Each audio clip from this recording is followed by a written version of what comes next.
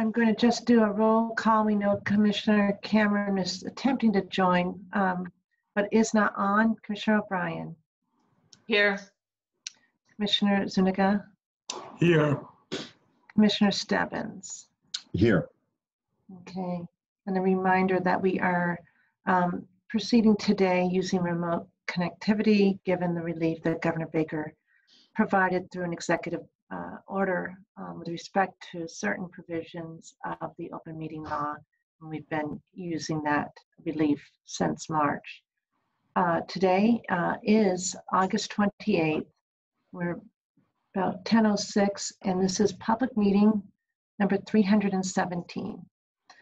Call to order, and we have one item of business today, and it's my understanding that I need to read this into the record, Todd.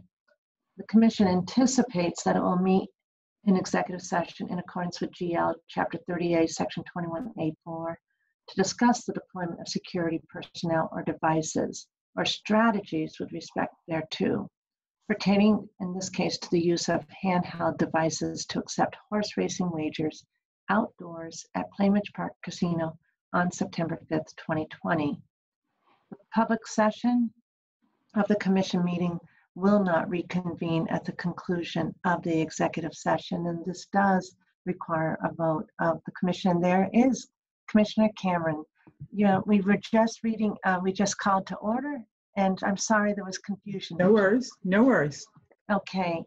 You know that the procedure is that we do have to vote to go into executive session. We thought we could go ahead without your vote, but we're happy that we have you, and now the record can reflect that all 5 of us are participating in this public meeting.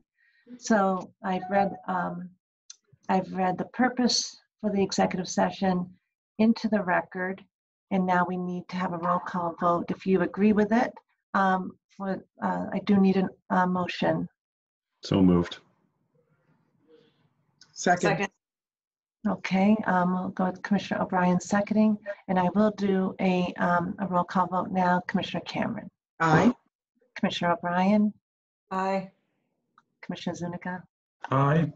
Commissioner Stebbins. Aye. I vote yes. That's 5-0. Shara, thank you very much.